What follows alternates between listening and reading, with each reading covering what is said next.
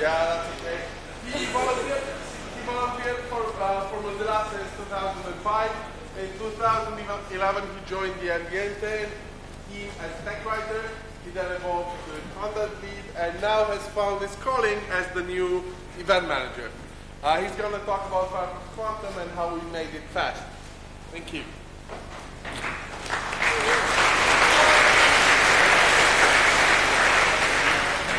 Thank you. Do you hear me? Yes. Okay, so today I'm here to speak about something I'm really excited about. That was a big achievement that we did last year at Mozilla, and we are quite proud of it. It's about Firefox Quantum. So, as I like to say, I'm Jean-Yves Perrier. I'm part of Developer Outreach. I have a Twitter account too. The story begins by looking at processors. So processors for about 40 years were just doubling their speed every 2 or 3 years. It was more low.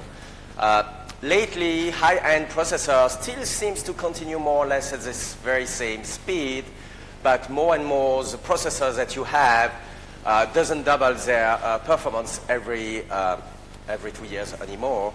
Because you want cheaper processor, or sometimes also your processors are on your phone and you don't want to have a high-end processor that will just drain your battery in 5 minutes. So performance on computers is no more driven only by having more performant CPU, but by having more cores and by having more concurrency. At the same time, what we are doing with browser has changed. If we go back in the early 2000s, what we wanted for a website was, okay, we want a few images, we want text with a nice color, maybe a flame logo somewhere, but that's more or less all what we wanted. Today, it's not the case. What we want today is to have 60 frames per second videos in high resolution, and we want this to run in a virtual reality environment. That means on both of your eyes with your phone used in the card box. So that's not exactly the same thing that we want from a browser, and at the same time, the CPU has not just given us the power in one go to increase what the browser is doing. Browsers are very old piece of programs. Firefox derived from Netscape, and the Mozilla code base has been opened 20 years ago. And if we look here at the robots that we use for the launch of Firefox 3, it's a friendly robot, but I'm not sure, and we were not sure that this robot is suitable for the 21st century and for virtual reality. It's a nice, friendly one, but is it capable to do all what we want to? So we decided a few years ago to think again about it and to design something eventually new. First, I would like a little bit to come back to some how a browser is working. So we have the rendering engine, and the rendering engine is a very complex piece of software. The browser looks simple from the outside, but in fact inside is something very complex. We start by having to download everything from the networks, HTML, CSS, JavaScript, with all the problems that the network can have, latency and so on. So that means caching, dealing with stuff like this. Once we have the files in totality or in partiality, we have in fact to read and understand these files. So we have a parser that in fact will create an internal tree that will have all the nodes and how they should be displayed. So this is a DOM tree. From this, we have to apply the CSS. And for the CSS, we have to know the structure of the DOM, but also the cascade, and to define what properties will be applied to each of the node of the tree, which is what the style engine is doing. Then we download also images and other live content. And when this plus what's come out from the style engine, we can in fact put the boxes on the screen, or define where they should go on the screen, because then we have all the height, weight, width, and so on of the different elements. But that's not all. From this, then we have to paint applies the right filters, applies the right colors on the different elements. And finally, we have to take all these elements that we have all over the place and hide what is behind and only display what is in the front. And then we go and display on the page. And this loop here, we have to do it 60 times per second, because each time you use JavaScript, it can modify the DOM, and we have to recalculate all the things. So that's the key point that the browser and the rendering engine is doing. And doing this 60 times per second in such an environment is a hard problem. So several years ago, Mozilla decided that to tackle this problem, and especially to tackle this problem with a large set of engineers, we need two things. We need to have a test browser where we can experiment new algorithms. We created Servo, that is an experimental browser. So several things here. First, it's written in Rust. Rust is a new language that has been designed to have less problems than C++, especially when you have a large set of developers working on it, and volunteers, non-volunteers, and so on. So that means that we need something robust. It's also designed to test everything around that has massive parallelism. We see we have more cores, but we don't have more CPU power. So parallelism is a key, in our opinion, for the future of the web. And also, it's a rendering engine. So we didn't put a significant UI. It's not a replacement for Firefox. And the last and most important thing, it's a test engine, so we can break the web. And this is important because we cannot test things with all the details. It will be too long to test an algorithm if it will have to work in all cases. But by breaking the web, we can validate if this algorithm is valuable to go further or not. At the beginning of last year, we decided it's time now to bring a lot of things that we have learned over the last 5 or 6 years with these projects and to put it into Firefox, and this was Project Quantum. We wanted to solve stability problem. Firefox was crashing too much. We wanted a new shiny theme, and we wanted it to be extremely responsive. Project Quantum was following several, were divided in several projects, and the first of them was the Compositor. So the Compositor is the last bit of element where we put all the layers together, and this is something that other programs also do, especially operating systems and games. And in fact, GPU are optimized to do this kind of operation. So we decided to offload to GPU the task of Compositor, to the GPU, to the task of compositing the page, and we did this in 2016 already. And in fact, we noticed that a good deal of crashes that we have on Windows were caused by this, because there are bugs in graphic drivers, and that was making the browser crash.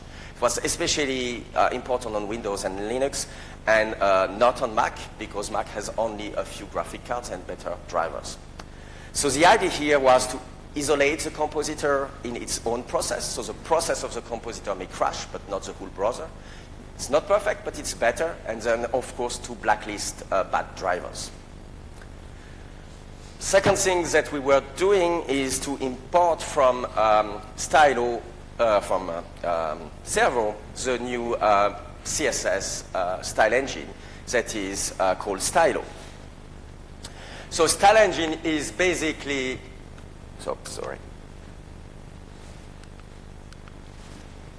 taking a file, and for each of the declaration in the file, sort them by specificity and calculate which one goes to which box.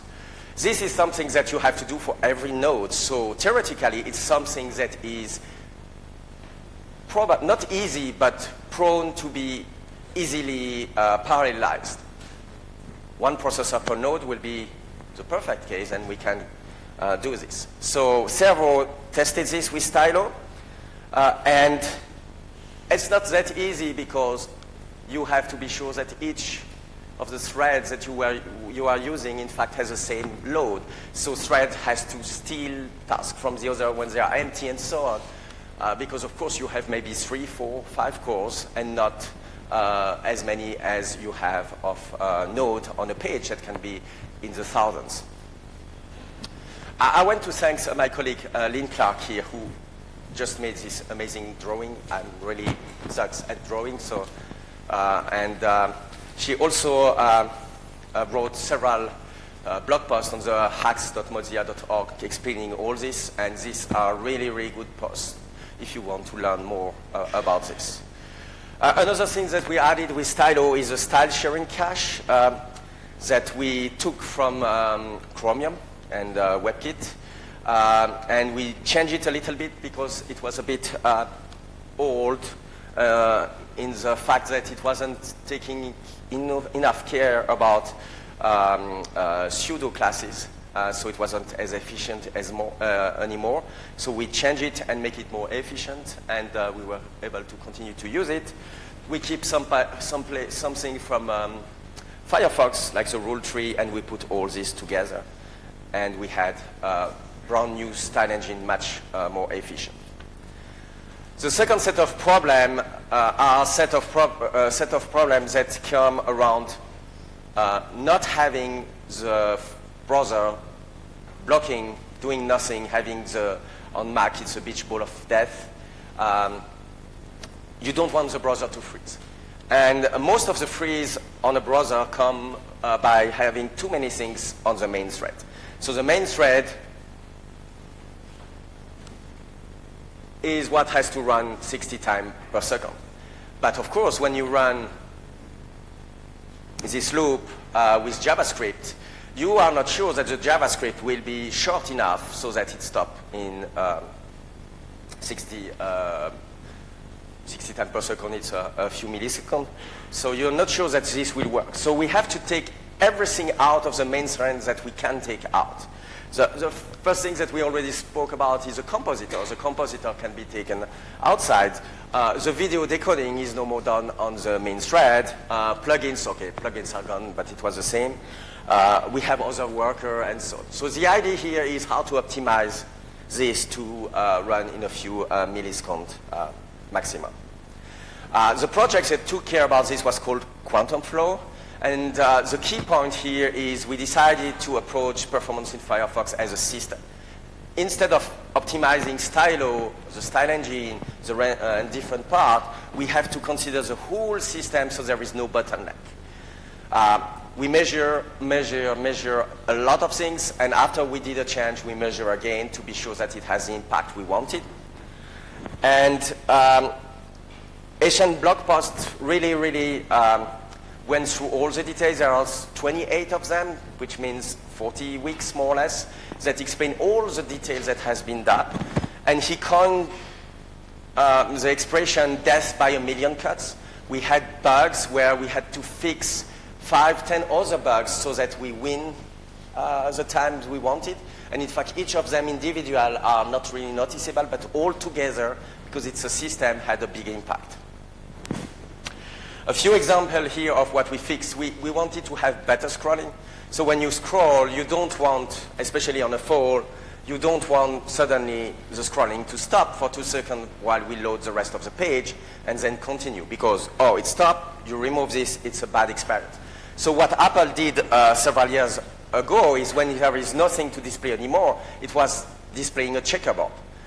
That in fact, you slow down when the checkerboard appears instead of completely stopping. It's a much better user interface.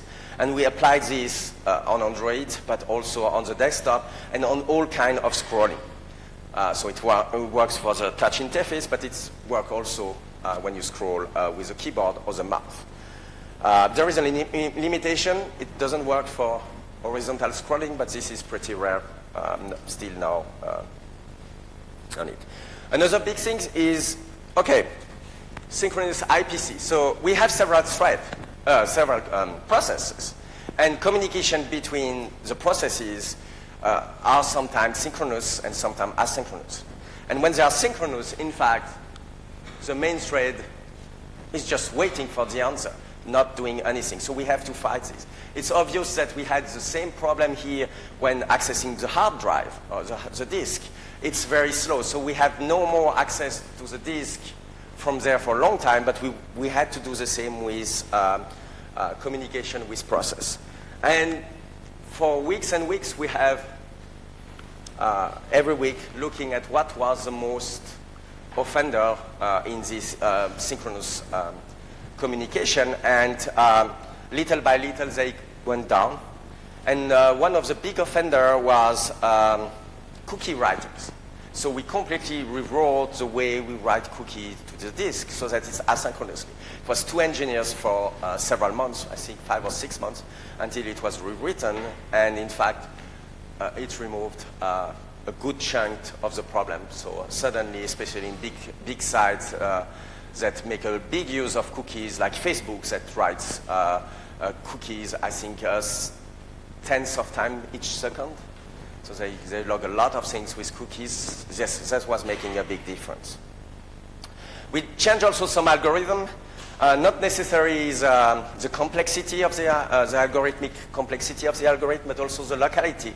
The same algorithm written differently hits the cache more often and is more efficient in today's web pages.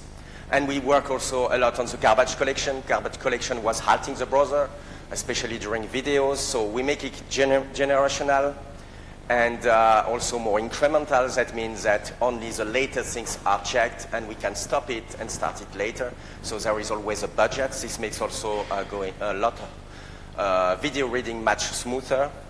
We remove most of the timers because they're fired at bad moments. We replace them with a callback when the browser is idle. We redesign the UI. I will not go in detail here because we have a talk about this later. And finally, we got a new browser. Still a robot. We like robots, but it looks a little bit different nowadays. But we didn't stop this. We launched this new Quantum in November, and last week we launched 58, the next version, and we have done already more things. We have done off-main thread painting. So we have a big project to make painting extremely efficient in the future. But this project will not work all the time. So we remove some part of the main thread activity about painting already now, so that if you cannot use the GPU for it in the future, it will be already better. We also now throttle background tabs. It's a difficult activity, because you cannot throttle or pause every background tabs, because if you are listening music in a background tabs, you want to continue to listen to music. So here we are mostly defensive. We experiment and we try. There is a page on MDN that explains what we have, what we are throttling, in fact. And there are more to come. So we have a long tail of improvement here to do. So the Quantum Flow project is not finished. The synchronous inter-process communication will continue. We have an exciting project coming out hopefully later this year, which is Quantum Render, Web Render, where in fact the painting will be done by the GPU, which is in fact rewriting a big set of Firefox in Rust again and changing this as we did with Stylo. And this has a big impact. Prototypes are really promising. I saw people speaking about specific process for web extensions. So web extension will not have a bad impact on the browser. Or stricter JavaScript budgets, so that tabs have 2 milliseconds or 3 milliseconds for the JavaScript, and then stop it and go to the next. So Firefox Quantum is not the end. It's not the end of a project. It's, in fact, the beginning of a new era where we can build again on the browser to have more feature and more performance. And performance is part now of our daily life to measure it and so on. Thank you. You can help us install Firefox nightly and report bugs. Spread the word about using Firefox. Test in Firefox if you are doing website, please.